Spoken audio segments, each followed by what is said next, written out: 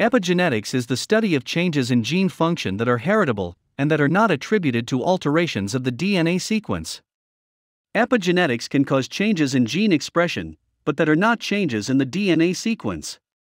These mechanisms include DNA methylation, histone modification, and non-coding RNA such as microRNAs, and the effect of non-coding repeating regions in the DNA code. Before we go into the specifics of epigenetic variation or regulation, let's discuss the structure of DNA and how it is organized in eukaryotic cells. As you remember, the foundational understanding about phenotypes is that DNA codes for genes. Those genes are transcribed into mRNA, which are then translated into proteins. However, these processes appear to be regulated by a variety of mechanisms that are not directly recorded in the actual code of DNA. In fact, individuals and members of different species can have similar DNA like twins or many conserved genes like humans and monkeys, but significant phenotypic variation can be easily observed that is the result of epigenetic changes that are either established and passed through generations, or acquired and lost throughout the organism's lifetime.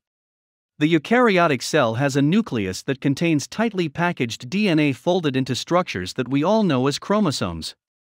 These are packaged together by the way of chromatin-protein complexes that the DNA is wrapped around.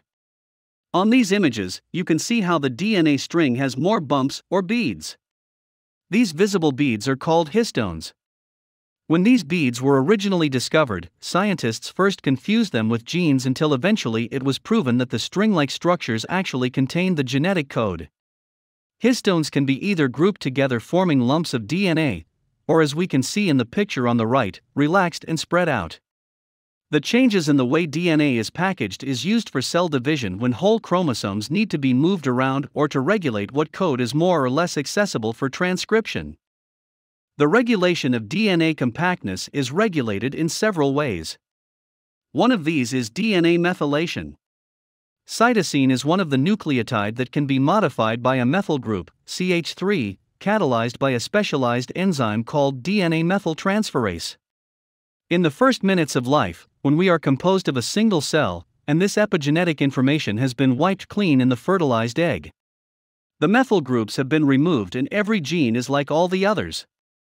Through the process of cell differentiation, DNA methyltransferases add methyl groups to genes, shutting off some, inactivating others. When a cell divides, the epigenetic information must be transmitted to each of the new cells by a different DNA methyltransferase, called DNMT1. DNMT1 adds the proper methyl groups to these DNA strands as it is replicated. The information is propagated in a tricky way. The methyl groups almost always added to cytosine bases with these sequences, CG and GC. Notice that both strands have a cytosine. So, in a methylated region of DNA, both strands will have a methyl group when the DNA is replicated. Each of the new DNA double helices will have one old strand, complete with methyl groups, and one new strand which is not methylated.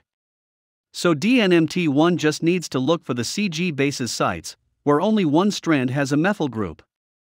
The basic repeating unit of chromatin is the nucleosome, in which 146 base pairs of DNA wraps around an octamer of core histones consisting of pairs of H3, H4, H2A, and H2B. The terminal tails of histones protrude out of the nucleosome and are subject to a variety of post-translational modifications, such as acetylation, phosphorylation, ubiquitination, and lysine and arginine methylation. Acetylation was the first of these modifications to be linked with active transcription. Subsequently, phosphorylation of histone H3 was found to cooperate with a situation in translational activation. Some histone methylation events have also been associated with transcription activation, and others with gene silencing. One important aspect of histones is that they can be changed to alter how much packing the DNA is capable of. There are several modifications that affect how well DNA is packaged. The basic regulation is done via groups of atoms that are at the ends of histones. These can be of several types and will have a positive or a negative charge that either attract them together or force them apart. The DNA region that is wrapped around the histones can be more or less accessible, causing variation in gene expression. Histone proteins or nucleosomes undergo a host of different post-translational modifications including phosphorylation, acetylation, and methylation, which have profound effects on the remodeling of chromatin. Histone modifications can function either individually or combinatorially to govern such processes as transcription, replication, DNA repair, and apoptosis. The methyl groups of atoms increased packing. Acetyl group decreases packing. Phosphoryl group can be attached to the histones and cause a decrease in packing.